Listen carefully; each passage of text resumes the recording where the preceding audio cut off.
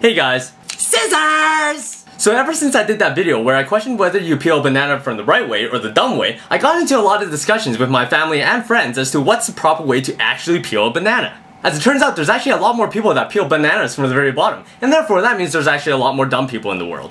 Okay, I'm just kidding. You guys aren't dumb. But here are some of the arguments that people made for peeling bananas from the bottom. 1. The reason why you shouldn't peel a banana from the top is that when you try to do so and it doesn't work, it mushes the banana at the very top and makes it all gross and stuff. So to avoid all that hassle and a mushy banana, all you have to do is dig your finger at the bottom of the banana and peel it like so. Come on, really? Now you got a dirty thumb from opening a banana. And guess what?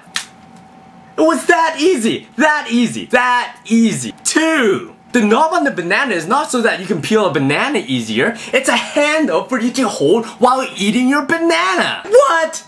How can this little tiny knob support the entire banana while you're eating it? If you eat it while holding this little tiny handle, your banana's gonna fall out of the peel. And the other thing is, look what happens when you try to eat a banana by holding it by the handle. When I hold it by the handle, the banana isn't sticking up so that I can eat it properly. Look, it's going sideways. And what does that mean? You no longer can eat a banana properly. A banana is supposed to stick up, and you're supposed to start from the top and work your way down. By holding it by the handle, the banana is no longer going up, it's going sideways. So that means I have to eat the banana like this. That's not right. If I were to give you a piece of paper and a pen and I told you to draw a banana right now, how would you draw that banana? It'd probably end up looking something like this, right? This is the top of the piece of paper, and this is the bottom of the piece of paper. Therefore, making this the top of the banana, and this at the bottom of the banana. So, top of the banana, bottom of the banana. Are you gonna eat a banana from the bottom to the top? No! You eat fruit from top to bottom. Now let's say for a moment here that someone actually drew the bananas upside down. Now I want you to take this upside down drawing of a banana and pass it on to somebody else. When you do so, tell them to draw 3 happy faces on each of the bananas. When you get that drawing back, it'll probably end up looking something like this.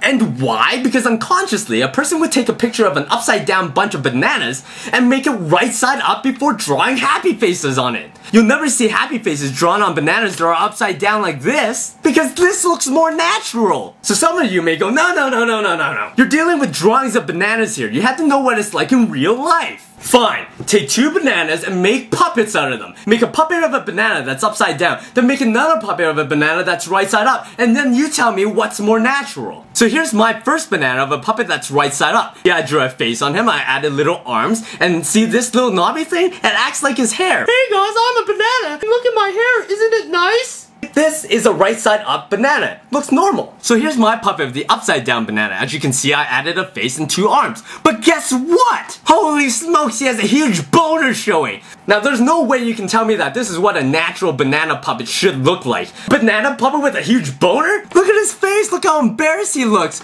Oh, I'm so embarrassed, my boner's showing. Galzine.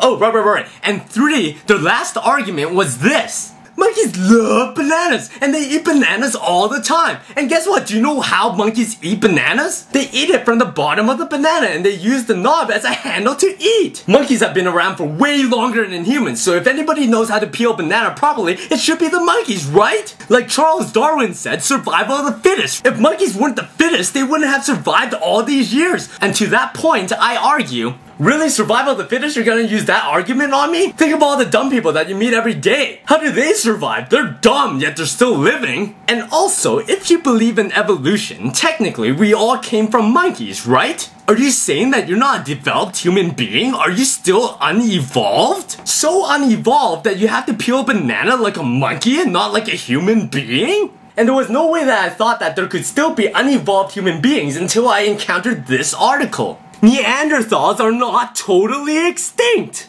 Apparently, scientists have found that 1 to 4% of all the DNA in people of non-African ancestry are actually from Neanderthals. So I can only assume that the DNA of the people who actually peel the bananas from the bottom are like, what, 20 to 30% Neanderthal? I'm just kidding, I joke, I tease. I don't think that people that peel bananas from the bottom are unevolved monkeys. But yeah, let's just stop there because I don't really want to continue arguing about what's the right or wrong way to peel a banana. Whatever way you want to peel your bananas, that's fine with me. As long as you enjoy eating your banana after you peel it, that's fine. There is one interesting thing that I found about bananas though. You know how when you normally peel a banana, you get all those string things that you had to peel off the banana after? Apparently, when you peel a banana from the bottom, you don't get any of those string things, so you can enjoy your banana a lot quicker. Although I guess the quickest way to enjoy a banana is just to eat it with the peel. So yeah, enough of this banana talk. 剪刀. That's Mandarin for scissors! So let's shake things up a little bit this time. Instead of a question of the day, please feel free to make a banana puppet at home and send a video response to this video. Still feel free to comment below, and remember to subscribe. Hope you learned something. Anyways, bye bye! But here's my final argument. Bananas in pajamas!